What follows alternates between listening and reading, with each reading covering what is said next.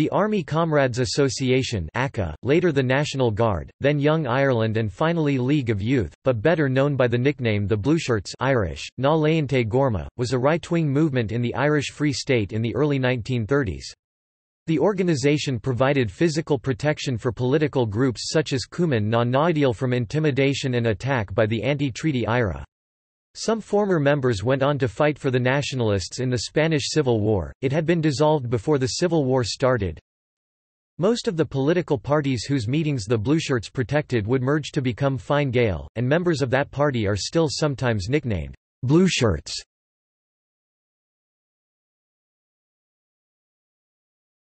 Topic: Origins and early history. In February 1932, the Fianna Fáil party was elected to lead the Irish Free State government. On 18 March 1932, the new government suspended the Public Safety Act, lifting the ban on a number of organisations including the Irish Republican Army.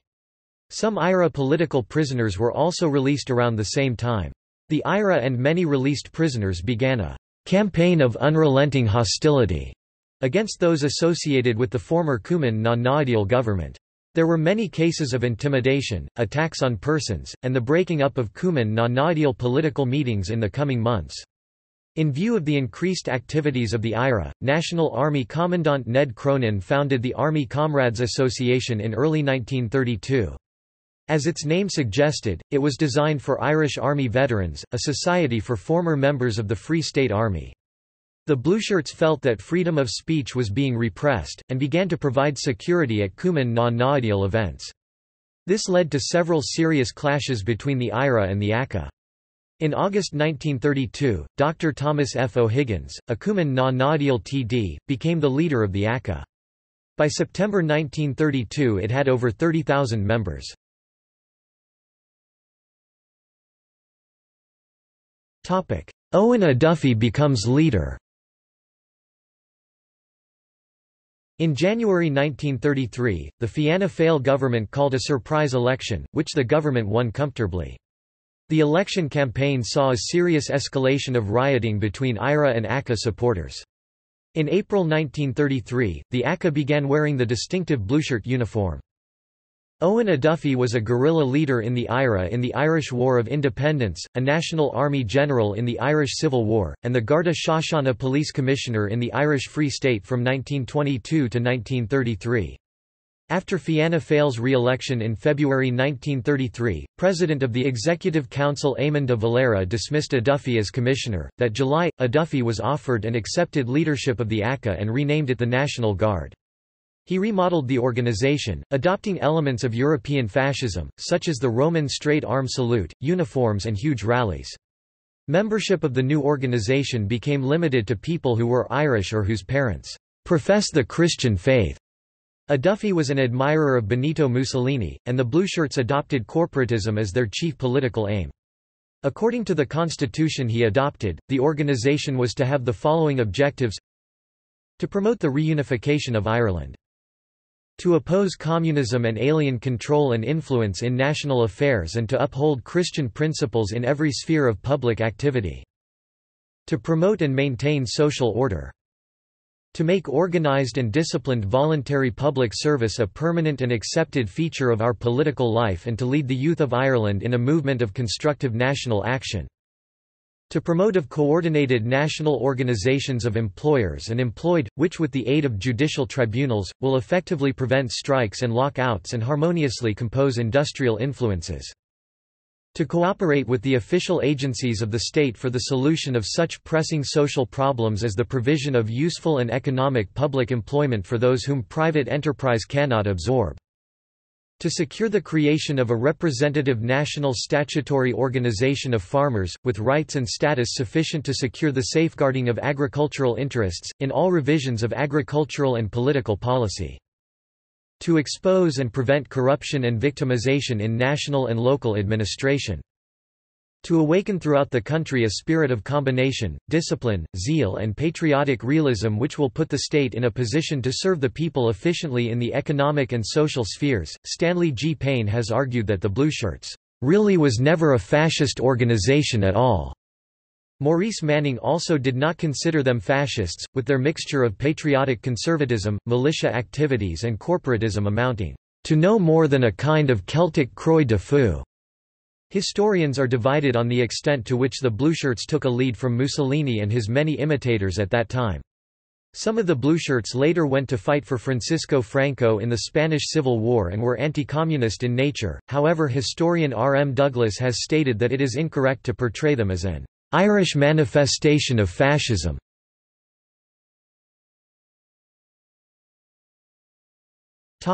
March on Dublin. The National Guard planned to hold a parade in Dublin in August 1933. It was to proceed to Glasnevin Cemetery, stopping briefly on Leinster Lawn in front of the Irish Parliament, where speeches were to be held. The goal of the parade was to commemorate Irish leaders Arthur Griffith, Michael Collins and Kevin O'Higgins. It is clear that the IRA and other fringe groups representing various socialists intended to confront the Blueshirts if they marched in Dublin. The government banned the parade, remembering Mussolini's march on Rome, and fearing a coup d'état. Decades later, de Valera told Fianna Fáil politicians that in late summer 1933 he was unsure whether the Irish army would obey his orders to suppress the perceived threat, or whether the soldiers would support the Blueshirts, who included many ex-soldiers. O'Duffy accepted the ban and insisted that he was committed to upholding the law. Instead, several provincial parades took place to commemorate the deaths of Griffith, O'Higgins and Collins. De Valera saw this move as defying his ban, and the Blueshirts were declared an illegal organization.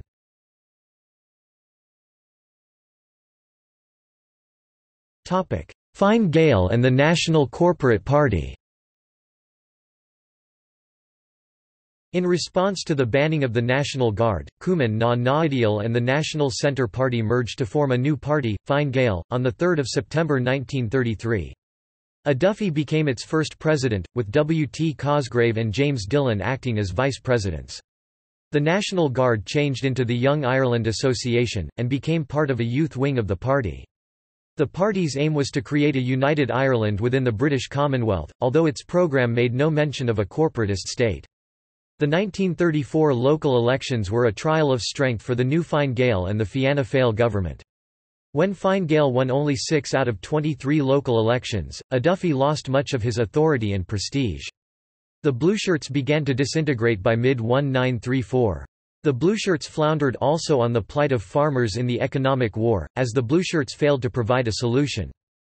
Following disagreements with his Fine Gael colleagues, O'Duffy left the party, although most of the Blueshirts stayed in Fine Gael.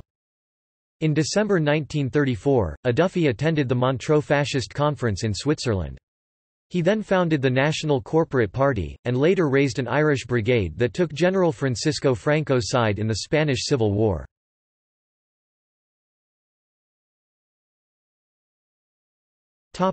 See also: Ailtírí na hÉisearg, Greenshirts.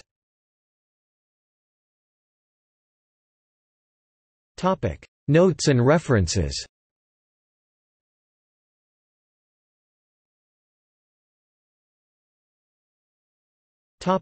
Sources. Eoin O'Halpin, 1999. Defending Ireland, the Irish State and its Enemies since 1922. Oxford University Press. ISBN 0-19-820426-4. Mike Cronin, The Blueshirts and Irish Politics. Michael O'Riordan. 1979 Connolly Column. New Books Dublin. ASIN, B0006E3ABG. J. Bauer Bell. 1983 The Secret Army, The IRA 1916–1979. Cambridge, Massachusetts, The MIT Press. ISBN 0-262-52090-7. Tim Pat Coogan. De Valera. Michael Farrell, 1980. Northern Ireland, The Orange State. London, Pluto Press. ISBN 0-86104-300-6. FSL Lyons. Ireland Since the Famine. Maurice Manning. The Blueshirts. Keith Thompson, Irish Blueshirts, 2012. London, Stephen Books. ISBN 9781-899435-74-6. The Blueshirts, Fascism in Ireland? The Irish Story. Cian McMahon, The Blueshirts and the Abyssinian Crisis. History Ireland. Donald O'Driscoll, When Deb Dealted on the Land Annuities. History Ireland. Niall Cunningham, Eoin O'Duffy, Ireland's Answer to Mussolini. Before the Blueshirts, Early Fianna Fáil and Fascism, Mark Phelan, Irish Times, 27 June 2016.